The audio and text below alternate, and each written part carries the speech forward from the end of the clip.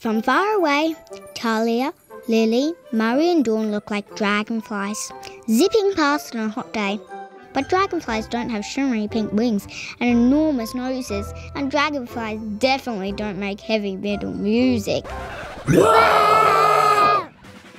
One night before a storm, Lily suddenly disappears. In the morning, Talia, Marri and Dawn fear the worst.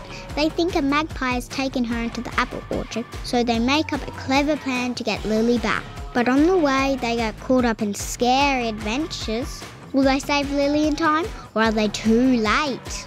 Find out what happens in Looking for Lily by Kristy, Nita for kids aged 6 to 10 years old, or anyone who loves magic.